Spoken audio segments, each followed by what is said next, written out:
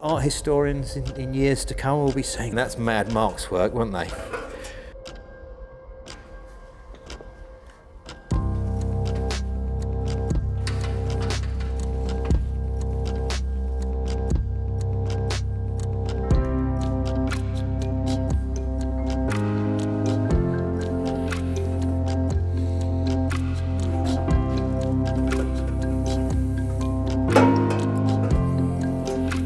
So, Happy New Year!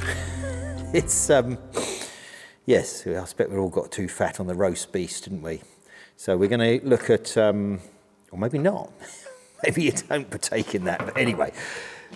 This is a floor pan. It's not a roasting tin for the roast beast. It's a floor pan for the Maserati. So we'll have a look at that in a minute, what I've been doing on that. So we're back on the Maserati, it's New Year. We've got to get the Maserati off the select jig so that I can then concentrate on the Dino again, because that's got to go on the select, because that in a wing work, which you might have seen. But yeah, so we'll do a bit of Maserati, which will please Umberto, won't it?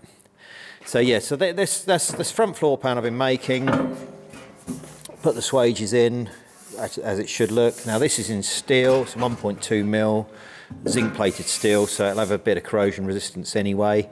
I've got to fill these edges up, you know, we'll look at that. Well, I've got to finish it, and I've got to do a little sort of fillet piece in here, change that around a bit. But that's the floor pan. That's what I'm replacing. So on these Maseratis, they have fiberglass floors. A lot of them do. And it's what they call like a step-down chassis. So you sort of, this sits down through the chassis. So the chassis itself sits up here, and you sit down into it. So this is actually fiberglass. You can see it's all a bit flimsy, but that's what they have. So these must be sort of pre-cast or formed in fiberglass, and then they pop them in and then fiberglass them in to sort of, you know, where they sit in it. And that's how I think they're done, unless they sort of put a former into the chassis and then pour it and mat it up in there. They might have a former that they sort of bolt up under the chassis and hold it. They're not very nice. They always break. And in restoring these, we go over to steel. Now, we've got some footage of the other silver one. Do you remember I had to make all the floors for that? So we'll have a look at that and give you an idea of what we're doing. But that's what it's all about. So yeah, you can see it has these swages in it. So we've copied them, I've replicated them on that one. So it's identical. And then we've got the sort of how it sits down and so on. But yeah, you see that bit that I'm on about there? That's the part I've got to do, that piece in here. So I've got to let a piece in there to do that, or remove a piece, then let a piece in. So that's it. And you remember we got that picture, haven't we? Of the chap with his overalls that are a bit too short for him. Uncle Giuseppe, yes, I euphemistically called him tonight. And he's daubing all this on, isn't he, onto one of these chassis. So, you know, perhaps that was him. That is his brushstrokes, you know? That was him with his potted old tar. Yeah, much like an artist. That's his work. You can see how they move. You can see the shape of them, you know. Art historians in years to come will be saying that's Giuseppe's work. Anyway, or we were saying that's Mad Mark's work, weren't they? Okay, well, we'll have a look at the car. Here's our chassis, and what I'm talking about, where it sort of steps down into it. We'll have a look at the floor pan in a minute, but first I'll show you what I've been doing. So I've let a new piece in here, a new piece of chassis there, because that was very peppered. So one of the pitfalls of this, you can see sort of it's peppered there. So one of the pitfalls of why they do that is the damp gets up between here and it rots these out.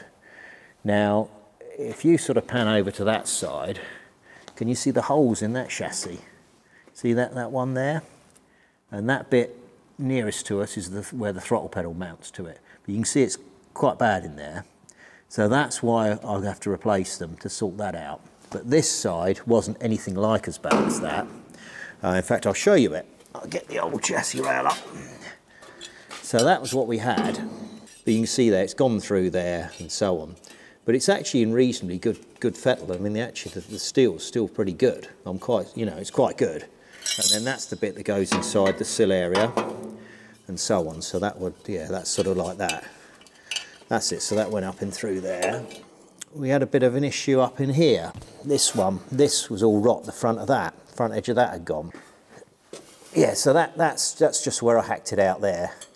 So I just drilled it out, and then I got a air nibbler in there and ran along there to see it, but you can see how peppered it is. So I didn't like the look of that. I thought we ought to replace that one. That's a bit heavier than the others. But actually inside it was still very good, which is remarkable. But it was quite intriguing taking this out, because what I did find in here was I found a great big lump of stick sticking up where they'd welded it. So where they, you know, where these welds are, all these welds where they make the chassis, was all done with a big old arc welder with sticks. And they got it down to a T, because they've run some nice welds in here, which we'll have a look at some of them in detail, and maybe insert them pictures in. But yeah, they've done some good stuff. Yeah, they obviously got very proficient with it, and of course it's what they did back in the day then. So that's that. So yeah, so there we go. I'll put a face in there. We'll have a look at that in the pictures. Replace that bit of chassis there. There you go. There's some of the tube. That's the tube I'm using. This stuff. So that's 1.5mm wall thickness, exactly the same as they were using. And that's it. And there's the bit. There's the offcut. Yeah, well, I've done that bit. So that's it. So we've got enough for, you know, doing other bits. So that's that. And if I get the floor pan and we'll pop it in, you'll see what I'm on about, how it fits.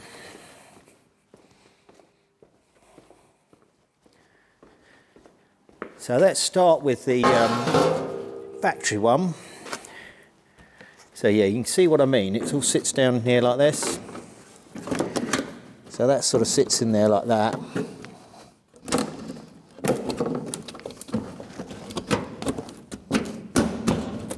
Something like that. Yeah, you see, and it's sort of bonded in there, and it just sort of bonds in round here. You know, it's all missing around there because it was all broken up when we took it out. And so that's why you have to take these out, because you've got all this problem behind where all this goes, where it all gets, you know, dirt gets trapped up in there, because it just travels up underneath, you know, and gets into there.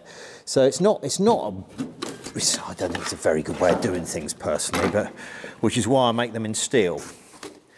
And it is industry standard in restoring these to make them in steel. You know, it's quite a normal thing. And then you weld them in. Well, it will stiffen the chassis up a bit as well, but to be honest, they're pretty stiff already, these, so it's not really that much of a problem. So there you go. How's that? It's all right now. So yeah, that's it. Obviously, as I say, I've got to run some welds in it, and I've got to let a fillet in there, really, haven't I? Because it's got to sort of go around that corner. I'm copying what they did, so I'm copying the size of the actual pan, and then these bend out a bit to meet, which is sort of how that is. So they're not actually parallel, but also the chassis is not parallel, because it sort of, you see, it sort of comes up here and then goes down there. So it's not symmetrical anyway, the chassis. And that floor pan's much bigger than this one, so they're quite an odd thing.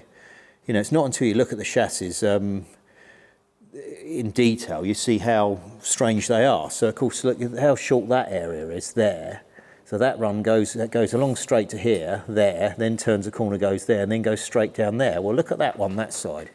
Goes up to here, about there, and then it dives off in that direction, but it goes all the way past here, doesn't it? Look, you see how long that is out there? To the other end of that throttle pedal. So the throttle pedal's there, and then you've got the quadrant there for how it goes up to the injection unit, which we all looked at on how the injection works. Well, we didn't look at that, but we looked at how the butterflies are operated, but it's all rods to operate them butterflies. So I've got to do a bit more work on that before I fit it, and it won't be getting fitted till I've done all this other stuff, but I just took the opportunity to make one because I'm in this area, so I thought, well, let's get these underway. Nice little job to be getting on with. And then here we've got, this is a sort of pattern from before when I was making them on the other one. So this is one of my sort of trial runs. So you can see the swages go in the other direction. Look, we've got some wildlife in here. It's not very, looks a bit deceased, doesn't it? That's the floor pan for the other side at the rear. So they're a sort of more elaborate, different shape. You see it sort of curls down like that.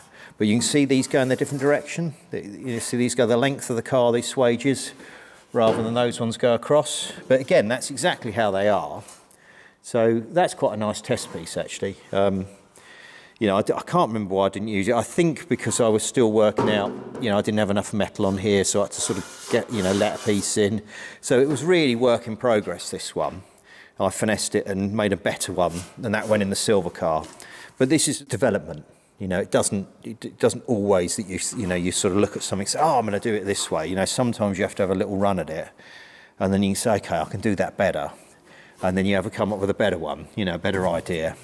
And then once you've done that, you know, you can say, okay, well, you know, this is the way to do them, and you can make a pattern, and then you can make others. But obviously, that's how you do things. Sometimes the first one's,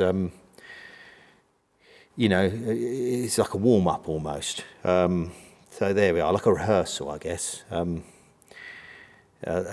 perhaps I'm imparting it with more grace than it deserves. It's only bending metal after all. Anyway, I guess everyone's thinking of their exercise routines, isn't it? And working off all that extra padding they've put on. But as I said, sometimes you need a bit of padding, don't you? Especially when you're bashing around bits of metal. It's, yeah. So, I'll get back on my bike and off home. Good night.